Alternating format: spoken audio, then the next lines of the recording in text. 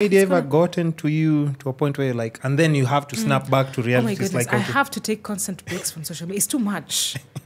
I don't really care about everybody. Like, I don't want to know what everybody's up to. Yeah. It's too much for me sometimes. I get overly stimulated by it. It's too much. And then, of course, it'll give you pressure. Now you feel like everybody else is doing things up and about, making things happen, you know. So social media gets to me actually very often. Yeah, I'm just chilling. People are signing deals, who doing what, flying in and out. And then I'm tired. Also, I'm like, I didn't really need to know all those things. I'm happy for you. Like, if I meet you, you can tell me about all the things that you've been doing. Yeah. And I can just be, wow, still be marvelous. Happy. Yeah. I'll be happy for you, but I don't have to, like, be bombarded by your daily life. But anyway, I say that, but I post my daily life too. I want to bombard other people with my daily life. But I do like to take breaks because I think social media has the power to really distort your reality properly and really make you think that life is something that it is not. And not just social media. It's literally everything from music to movies as well. Music can also make you think that life is... What you feed yourself. What you feed yourself. You have to be really, really careful. Like...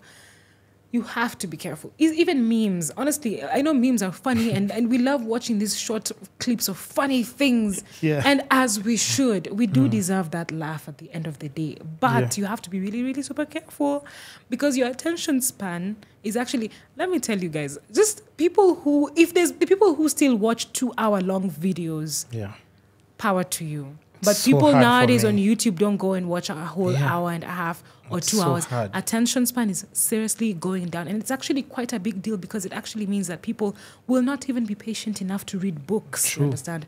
They will not even be patient enough to complete projects. So it's something that is, you know, seeping into your life. And so you have to really focus on your attention span. Yes, everything else it's a real thing, guys. You gotta be careful. Like when you're swiping up and down, and you gotta know that something is happening to your brain. And the way that we were programmed to function wasn't to handle that amount of information in the way that it is packaged. At the same time now, it's so much. So much. Of course, it's going to have an impact on your brain. If you're sitting there thinking like, I'm still the same person I was before I interacted with social media, you're lying to yourself because you have changed. Social media has changed you. It has changed your brain patterns. It has changed how you think and the things that you perceive. So guys have to be, like, you have to take breaks. It has to be, it has to happen. If you don't take breaks, you're finished. And I think that's why we were talking about, like, maybe people who come from a different era, they have a very different way on how they perceive life. But now, unfortunately, also for, like, let's say the new generation, it's a blessing and a curse at the same time. Yeah. There's a lot of information, but also, like, a distorted kind of reality. And that's why I think that's the only thing TikTok, that makes people, like, depressed because you're thinking... Life is supposed to just work out like that because you believe it. Yeah. And also because that's the content you're being fed from wherever you're watching. Yeah. And then whoever you're watching is not even in this country. Yeah. Their life dynamics are completely different from yours. And you're picking up advice from them like, she said not to do this, not to do that. Yeah, because I think, you know, perfect example, even when you say that, like somebody would say like, no, but you know Kim Kardashian, how she says, I'm like, you do understand, you've just compared yourself to someone who's worth billions of dollars. And somebody combined with like a baby daddy who's like Kanye West, also worth how much? The sisters. And then you think because Kim K got it, it'll be the same for you. No, you're forgetting like even like their dad was a big lawyer who was representing like a lot of big... Like 100%. You've lost touch of reality like completely. So just two small things like those, like you have to understand like, okay, where are you? Where are you growing from?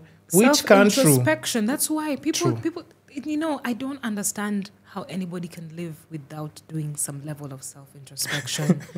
That means you're living a whole life. You'll wake up when you're 70 and being like, and you're like snapping out of it. Yeah. And you're thinking to yourself, what have I been doing my whole life? Because you're being a puppet. And you know the worst thing about being a puppet is that you actually don't know that you're a puppet. So most people still are acting like they are not puppets. True. But to be sure that you are not a puppet, you have to spend a lot of time by yourself Yeah. And by yourself does not mean on the phone by yourself, like because I'm sitting in a room by myself or watching a movie. No, it means zero distraction. It means you. What do you have to say? What does your soul have to say? What are your thinking patterns? That's why meditation is also a big deal. Like these things are so important, but they're the things that people don't do. Put everything away and just, what do you do to relax personally? Because I jog